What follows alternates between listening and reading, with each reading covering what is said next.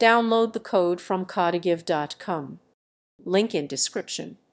In our tutorial on pixel effects using JavaScript and Apple Canvas, learners explore how to manipulate individual pixels within Animage to create unique visual effects.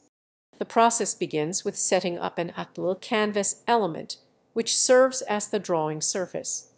JavaScript is then employed to access and modify the pixel data of images loaded onto the canvas.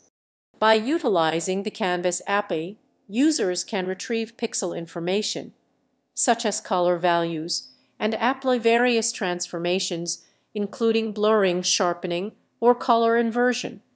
The tutorial emphasizes the importance of understanding pixel manipulation concepts, such as the rgba color model, and how to efficiently loop through pixel data.